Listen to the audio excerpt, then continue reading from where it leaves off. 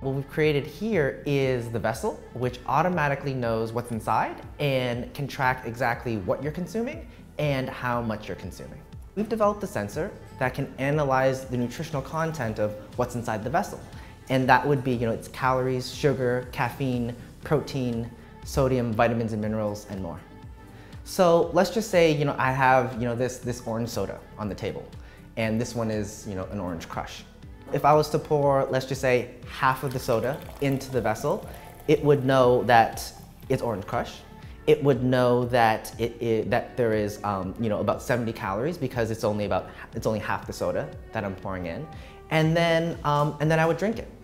And it only tracks when you consume. So let's just say I was to pour, the soda out into the sink. It's not going to track that. It only tracks when you consume.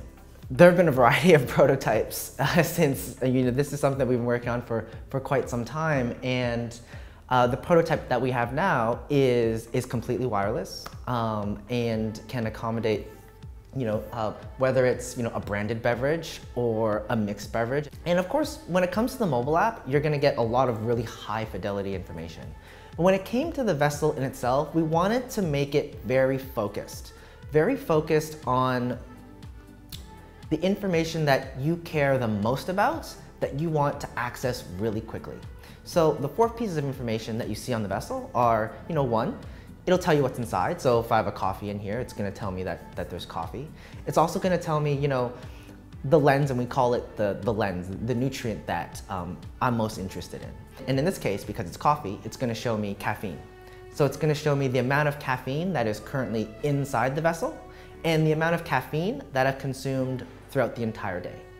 It's also going to show me a proprietary metric called Prime that we have to estimate your hydration needs. The Vessyl is something that has been 7 years in the making, and my background is biomedical computing, a combination of biology, chemistry, life sciences, and computer science.